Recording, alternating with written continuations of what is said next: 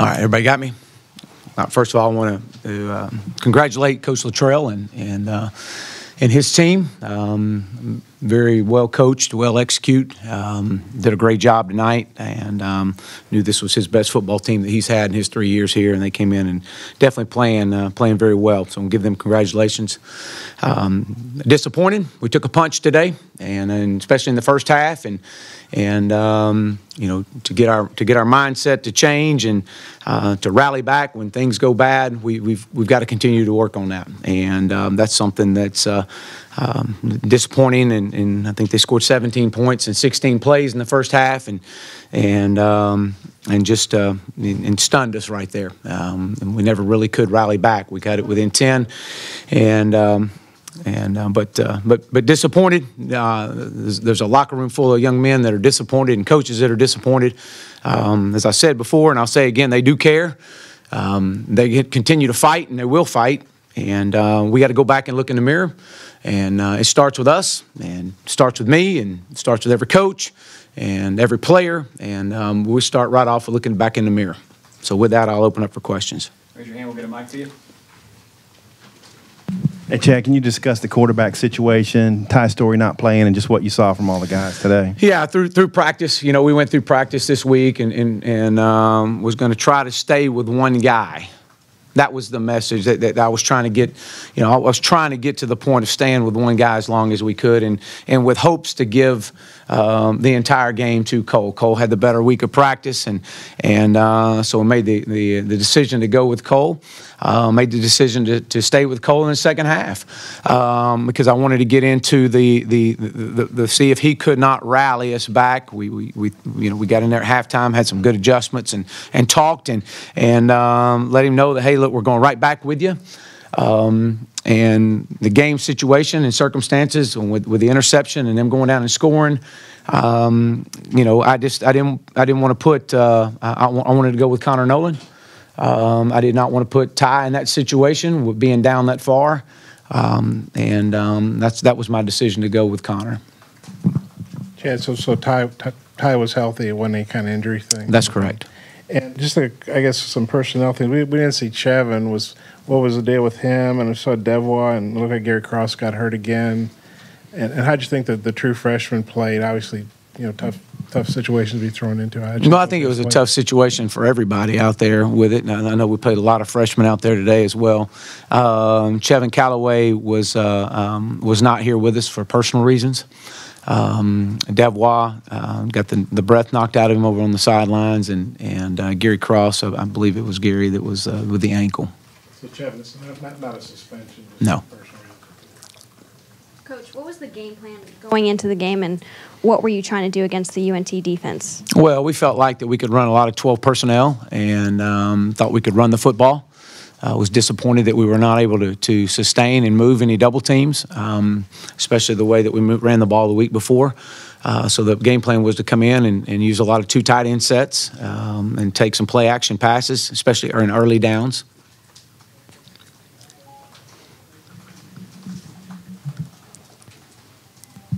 Coach, what happened? What did you tell your punt coverage team on what looked like was going to be a fair catch, and then it wasn't a fair catch, and they returned it for a touchdown? Well, you got to play all the way through. You got to play through the whistle. That was my message. You got to play through the whistle. And, you know, so many guys are getting down the field, and you got to have your eyes up. You got to look for the fair catch call. You know, and one of the guys said, you know, hey, look, Coach, I thought he put his hand up in his face, but a true fair catch signal was not given, and it was evident on that. And, you know, he stopped, he delayed, and we were right there in position, but you got to play through the whistle. And so that was my message to those guys.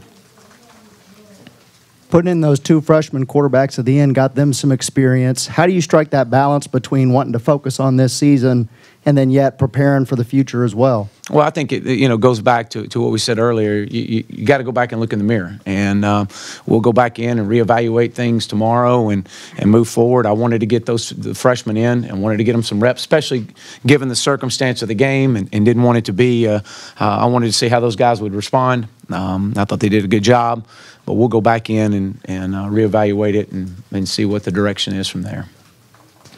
Coach, after these first 3 games, is this a bigger rebuild than you first thought it was? Well, I think that, when you look at it, you look at it as how this football team is just got to improve every day. And regardless of, no one in that locker room wants to hear the word rebuild, especially if you're a senior that's invested time in this program.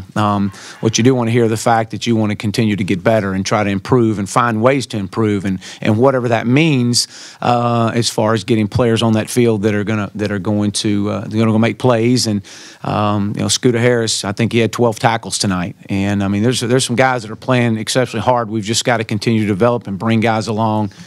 And again, as I said, you got to go back and look in the mirror. Obviously, a tough day for Cole with interceptions.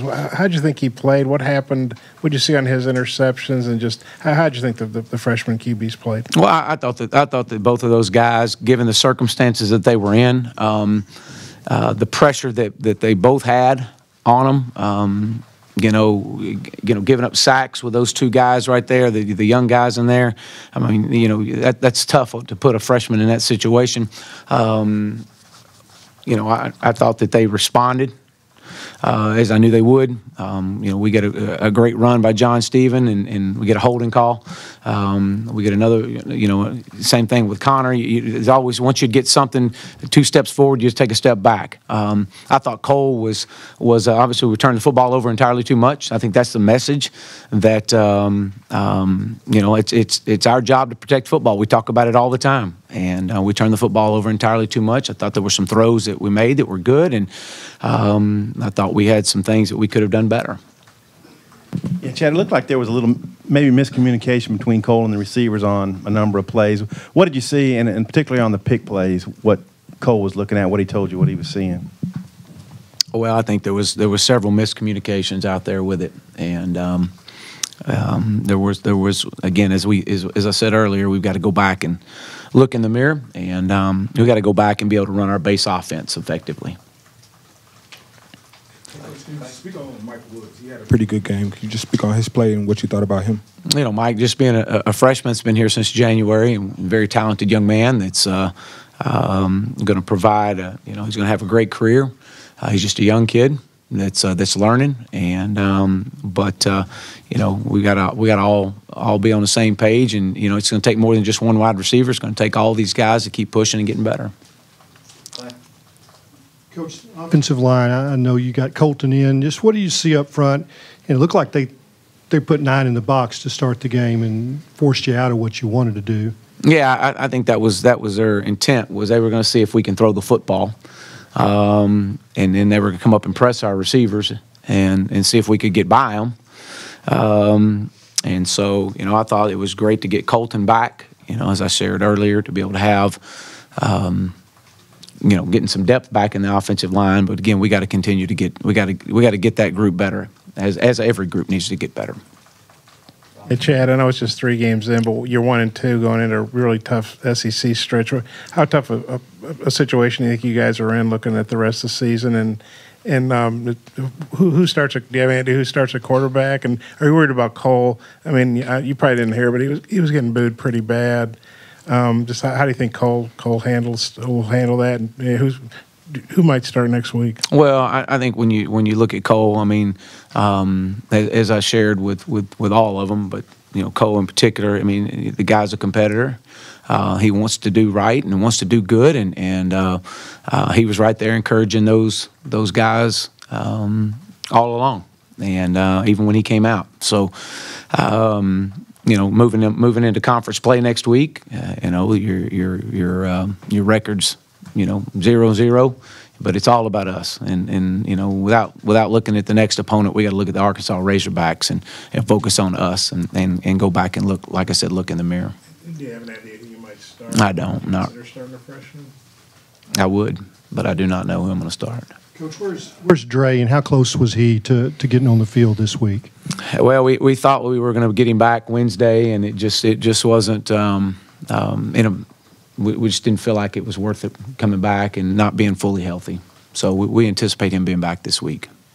Were you surprised by the lack of production from Cornelius and Nance on the outside? Well, I don't think it's so much. I think there were several times we had them open where there were several calls that we had that the ball didn't get to them. we've got to get the ball out, and we've got to get the ball, in space, and guys making plays. I think Jared made a couple plays today, but we've got to do a good job of moving the ball around and spreading it around.